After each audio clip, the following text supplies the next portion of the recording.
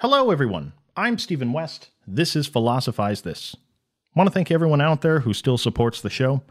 Look, I know times are weird right now, but just know that the 9-year anniversary of the show is coming up in June.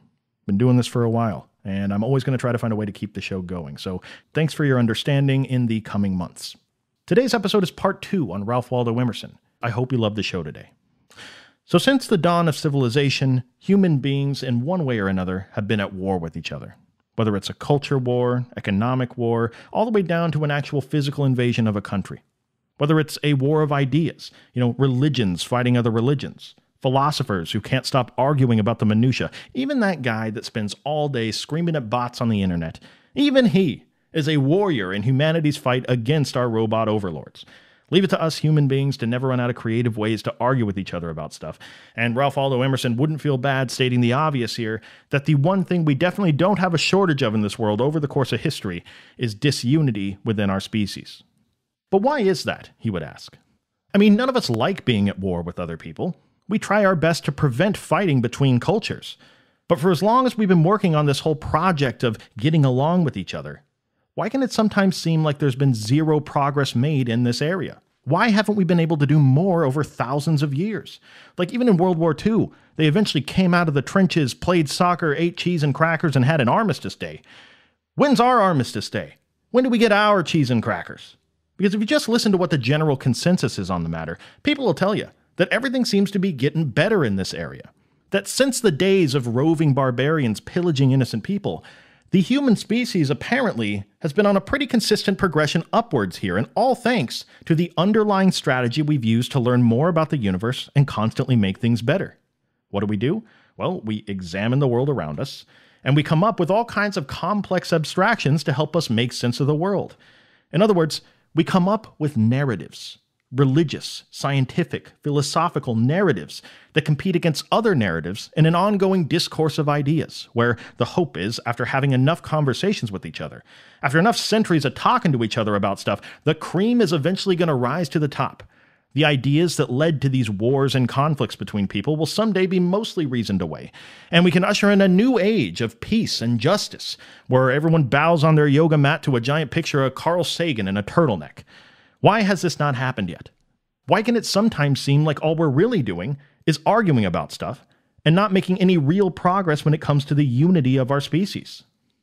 Well, one obvious answer to this is that this is just how people are. Conflict is how human beings behave politically.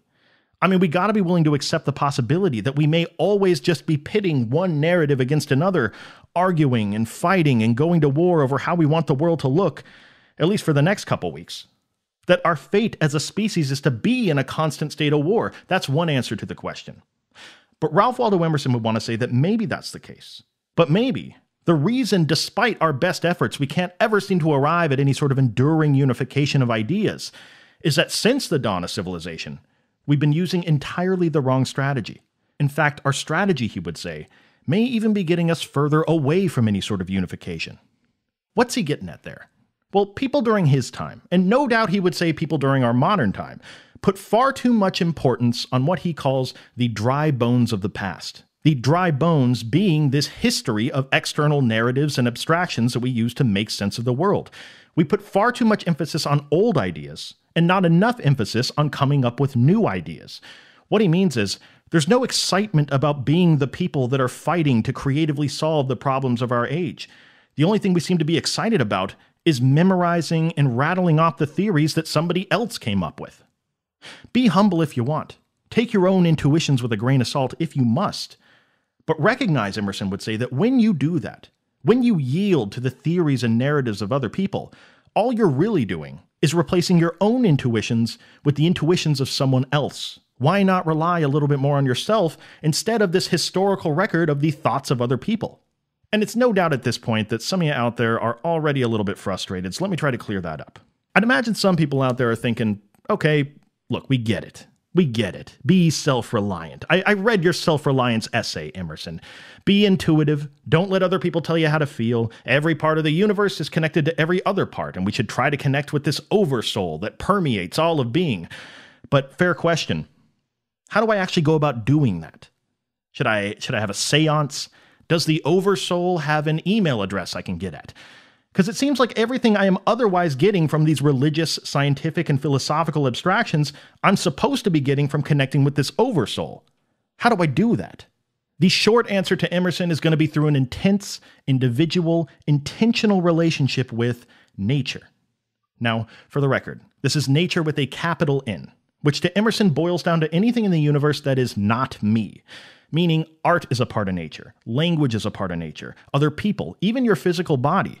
The reason why he wants to include these things alongside the natural world will make more sense a little later in the episode. But for now, just know that if you wanted to get started on having this intense, intentional relationship with nature, the best way to get to know nature, Emerson thinks, is to go out, get far away from your daily routine and the troubles of your life, and just for a while, try it out. Try being in nature. Come on, put on your hiking boots. Grab your bear spray. Learn that the hard way. Let's go out into the woods and let's get intentional with our relationship to nature, people. Now, once you're out in nature, what do? Because it's not as easy as just showing up in the woods one day. You don't just go out into nature and look at the leaves. There's a special kind of attention you have to pay to nature, a special kind of intention that you have to bring. To Emerson, the first mistake people make when they get away from the city and they go out into nature is that they're often not really paying that close of attention. They're often distracted by something. They're looking for a pretty picture to post on Instagram. Or they're thinking about how far they've walked, whether they're going to get their step goal for today. Or they're just trying to clear their heads, reveling in the fact that for a while, they don't got to worry about anything. Distracted, Emerson says. The second mistake people make that Emerson would want to point out is that people often see themselves when they're out in nature in relation to one of those narratives that informs how they already think about nature. For example, if they're a Christian, maybe they see nature as God's kingdom that was put here for their delight during their time here on this planet. That shades every experience that they have in nature. If they're an environmentalist, maybe they see their hike as a lowland brush area with a fledgling meerkat population. If you're Thomas Hobbes, maybe you see it as a place where life is solitary, poor, nasty, brutish, and short. The point is, we always have these narratives that we're projecting onto nature as we're in it. We understand our relationship to nature only through this filter. And the first step for Emerson of truly being able to connect with nature is going to be to try to remove this archaeological record of layer after layer of the intuitions of others that we built up over the years, and instead try to connect on the bedrock of our own experiences and interpretations. It becomes possible to view nature through the lens of a childlike curiosity rather than through the lens of a bunch of learned abstractions. And that's exactly what we have to do to Emerson. So once you're able to do that, once you've shed yourself of the dry bones of the past and all the ways you've been told to think about nature, there obviously has to be a place that you start the process of formulating your own opinions about it. And for Emerson, that process is going to begin with a question. When you're out in the woods observing nature at work, he says, try to answer this question. To what end is nature?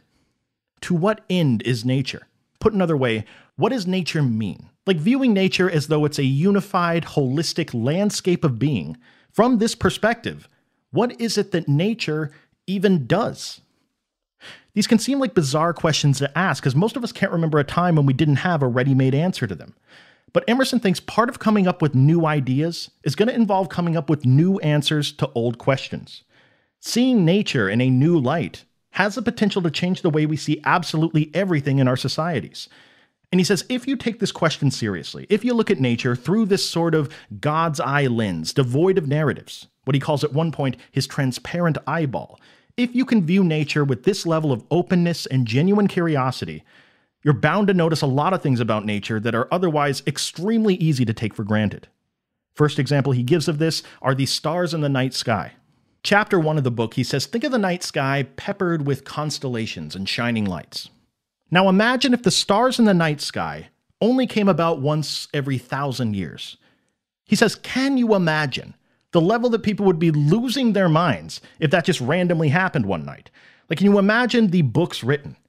Can you imagine the stories that people would tell about the crazy day that, as he says, the city of God was shown to everyone on earth? There would be pandemonium in the streets. This would be COVID toilet paper level crazy, times 1,000. And it got messy there in Costco for a bit, folks, let's be honest. People would lose it. And yet here we are, living in a world where those exact same stars are available to us every single night, and we couldn't care less. And so too with the trees and the mountains and all the other aspects of nature around us that sort of fade into the background of our lives because they're just always there. Almost like a close friend or family member that you take for granted. You assume that they're never going to leave you, so it becomes possible for you to discount their existence and only think of yourself until you need something from them. Not a perfect metaphor, though, because to Emerson, you always need something from nature. There is never a point where you are self-sufficient in regards to nature. Just for fun, though, let's continue this metaphor and consider for a second how good a friend nature has been for you all throughout your life. Think of all that nature does for you that is so easy for you to take for granted, you worthless scum. Nature is first and foremost a provider. It provides you with the food and water that makes your life even possible. It provides you with the raw materials you use to build your condo, the gasoline or electricity that transports you throughout your life. Nature is a landlord that has given you a home to stay in, and a lifetime lease at that. Nature is both a boss and an employee. It gives you tasks that you need to get done, it gives you purpose, but it also sometimes works for you in the things you need. Nature is a 24-hour gym. Try walking up one of those mountains sometime. Nature is a doctor, not only because it provides you with the medicinal ingredients for any number of problems you may have physically, but nature is a psychotherapist as well. How many people have you heard say that the problems of city life are stressful and draining to them, and that when they can take a couple hours and be by themselves in nature, they feel recharged, they feel a renewed sense of vitality? Nature has the ability to transport us into an entirely new headspace. On that same note, to Emerson, nature puts the problems of day-to-day life into their proper perspective. That almost all of them are not that big. Certainly not big in comparison to the ongoing unified process of the natural world. By studying the macrocosm of nature, we start to better understand the microcosm of ourselves within it. Emerson writes in one of his essays, quote, "The ancient precept of know thyself and the modern precept study nature become at last one maxim," end quote. By connecting more with nature, we end up connecting more with ourselves. What else is nature, though? Nature is a role model. We talked about consistency in our episode on self-reliance that we just did. And Emerson says, don't worry about being the picture of absolute consistency that society sometimes expects of people, because your human nature alone has a certain level of consistency written into it that corresponds with the rest of nature. He says, look at a mountain range, or a tree, or a bird. Every one of these looks chaotic and inconsistent from one perspective.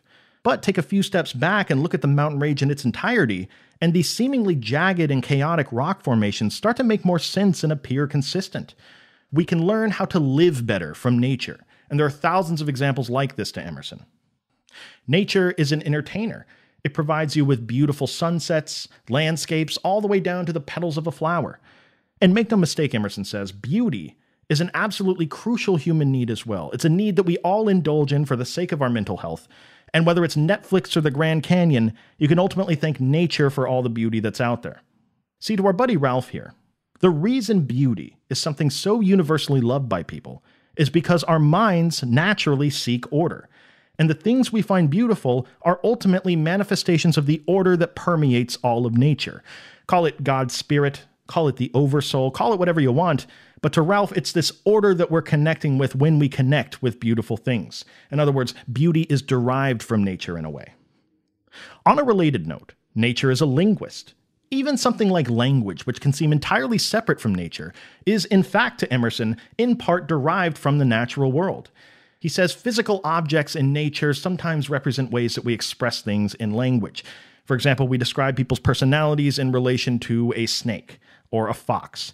A torch, he says, represents someone who is really bright, that sort of thing. Now, probably a good moment to pause here and give some clarifications, especially about these last two that I just talked about. Never want to give Emerson too much rope to work with. No doubt a lot of people out there are saying, well, no, Emerson's wrong about language. That's absolutely not how language works.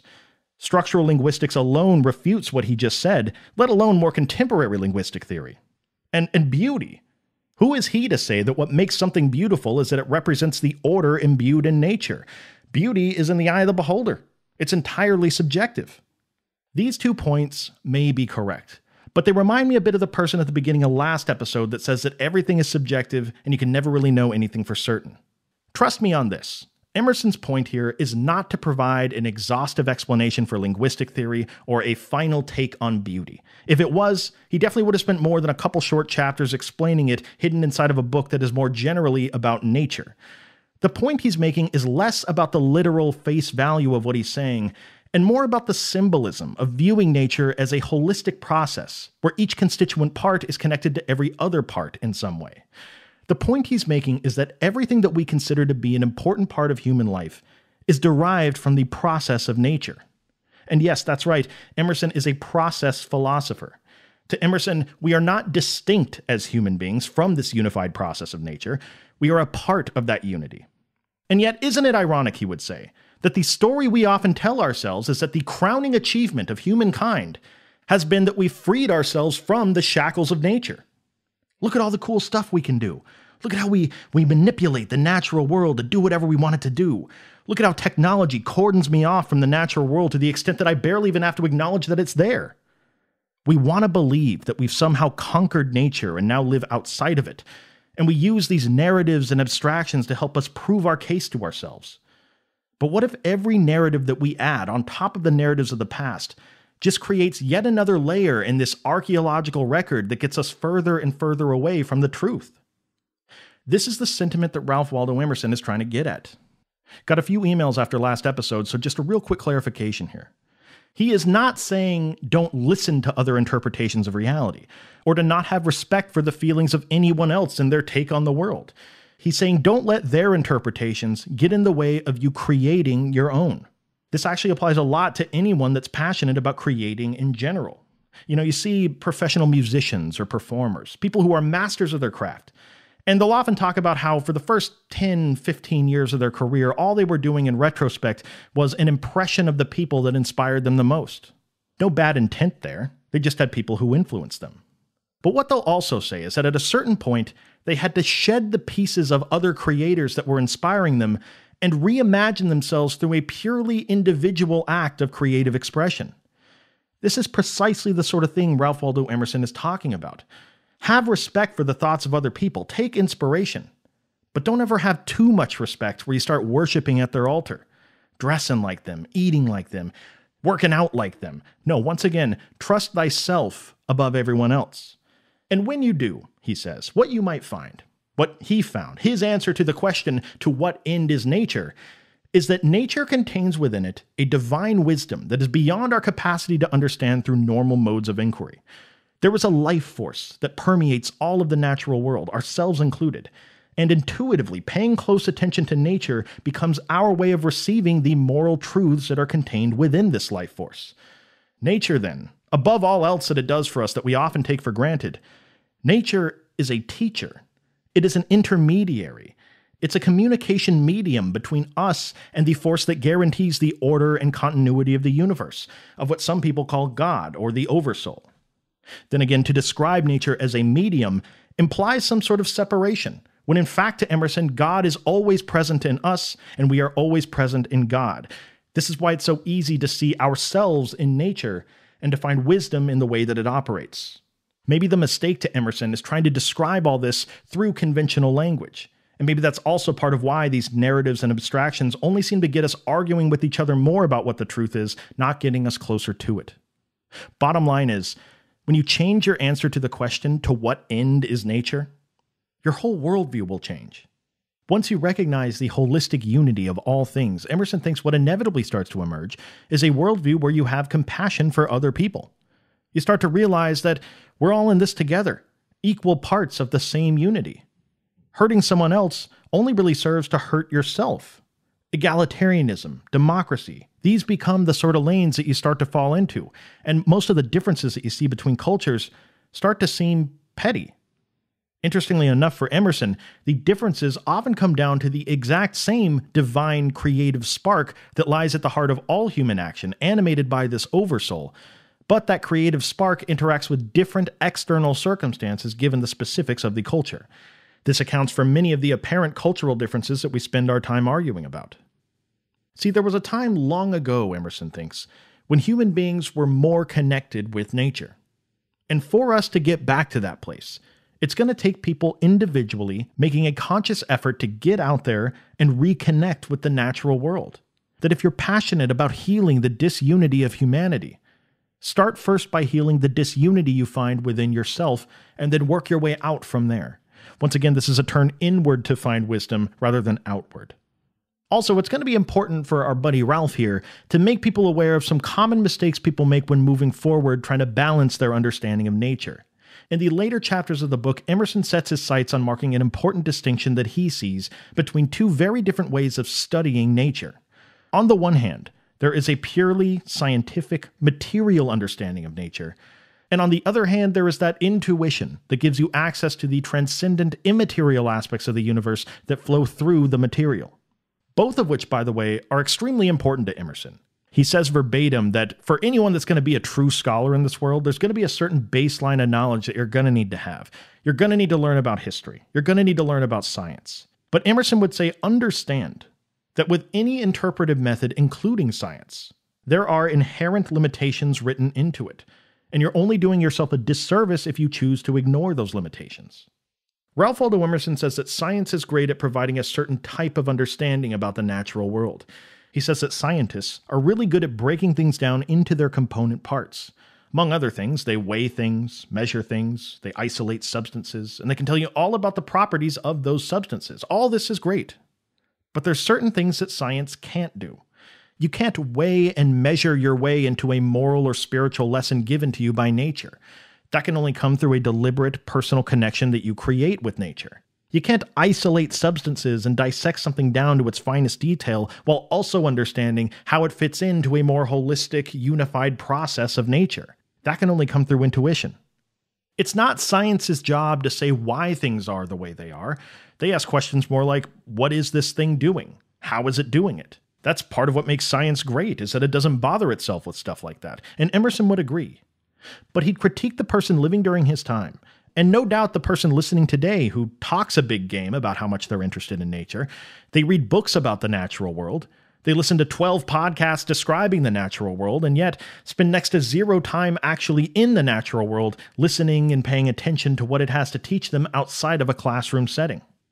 If humanity is out of alignment and seems stuck in this place of disunity, this has to be a contributing factor to Emerson. People are so over-indexed on gathering scientific information from nature that they completely ignore the moral and spiritual information that's available through actually having an experience in nature. In his essay titled The American Scholar, Emerson makes a case that there are three things a person needs to ensure a proper education. They need nature, books, and action. Hopefully it's obvious why nature is important to him at this point. And action is the only way thoughts in your head ever become something real in nature that you can learn from. But it's the books and the nature, books, and action education. To Emerson, books pose a unique threat to anyone that wants to be a thinking person. Because despite how much undeniable good they may do, books can also be a dangerous trap for someone to fall into. Now keep in mind, when he says books, that means any type of educational content in our modern times. It could be videos, podcasts, documentaries, blogs, even just endlessly going to school. Because there is never a set endpoint when it comes to learning about things, an easy trap to fall into for Emerson is to just endlessly learn and then never actually create anything with the knowledge that you've acquired. Endless education can be a lifelong filibuster so that you never really have to ever think for yourself. He makes an interesting point towards the end of self-reliance, and I'm paraphrasing here, but he says, you ask the average person, what is it that you want to do after you retire? Once you're done with work, what do you want to do? And a really common response people will give you is, I want to travel. I want to see the world and experience other cultures. What percentage of people say that when asked that question? And as modern tolerant people that value other cultures, we nod our head in agreement and we never really question them about it. I mean, who doesn't want to get into a flying metal cylinder for 18 hours? But Emerson would say, how interesting that the way we choose to spend our time, once it's only ours to spend, is to travel far and wide and marvel at the cultural contributions of other people, rather than creating something ourselves that might contribute to the culture that we're a part of. He says it may come from the way we educate people. From grade school onwards, we tell kids to sit still in a classroom and memorize facts, memorize the contributions that other great people have made in the past. It's no wonder people carry on with this general strategy as they move into adulthood and then on into retirement. The proper way to read a book, as well as the proper way to educate children to Emerson, will always involve inspiring creativity. I mean, what kind of society do you want to have? Do you want a society of mindless robots that are good at memorizing information? Or do you want people that know how to do something useful with that information? The value of a book is only as much as the level that it inspires its reader. To Emerson, anything outside of that is just the mere idolization of books, the deification of the historical record of ideas rather than the act of creating new ones. It seems clear to him that we need both of these. Now, there's of course a structuralist response to basically everything that Emerson has said so far. Here's Emerson for the last 2 episodes singing the praises of thinking for yourself, intuition, shedding yourself of the third-party dogmas that have been handed down to you by society. But couldn't you say that the entire process of thinking for yourself is an illusion anyway? I mean, Emerson's talking about this like he's some sort of brain in a vat removed from society. But a structuralist might say, you can't escape society's influence. Whether you like it or not, society has given you a narrative, and with it, the narrow parameters that you use to navigate the world. Down to every category you use to categorize things, every binary opposition, everything that seems like a reasonable solution to a problem. Society has given you not only the building blocks of every thought you will ever think, but every thought that you can possibly think. Put another way, there of course are possible thoughts outside of what you will ever think. You just effectively will never think about them because you were given a different set of cultural inputs since birth. So even the most seemingly outside-of-the-box idea arrived at you in the most seemingly independent way imaginable, at its foundation was ultimately given to you by society. But I think Emerson would have a response to this criticism. Let's say that what this person is saying here is 100% true. Does that really take the power away from what Emerson is saying in these essays? I mean, even if every thought that I've ever had could have been predicted by some sort of cultural supercomputer, and that the act of thinking entirely for myself is ultimately nothing but an illusion, isn't there an enormous amount of value in being more self-aware of the origins of my thinking? Of being more cautious of how others may be influencing my thinking? Isn't there value in working the muscles of the brain, not relying on rote memorization or just trying to please the people around me, but instead trying to create something that inspires people? After all, I think he might say to this person that it may be true that you're nothing more than a byproduct of the ideas of the past. But recognize the fact that one day, the ideas that you have today will be the ideas of the past, and that the people living then will have no choice, apparently, but to be a byproduct of you. A determined, thoughtful individual can inspire culture with new ideas. And if that's something that you have aspirations of doing, then I guess what Emerson might say is to make sure that you choose for yourself what you want those ideas to be. Thank you for listening. Talk to you next time.